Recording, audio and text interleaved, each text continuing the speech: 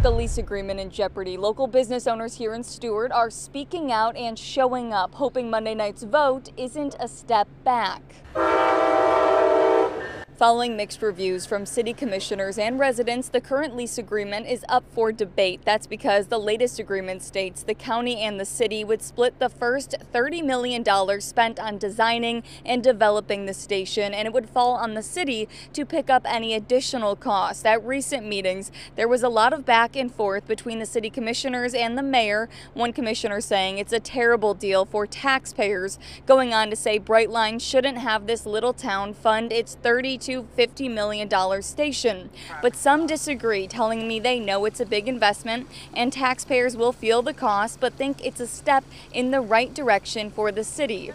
We'll be live outside City Hall with the latest tonight at 5 and 6, but for now in Stuart, Rachel Perry, WPBF 25 News.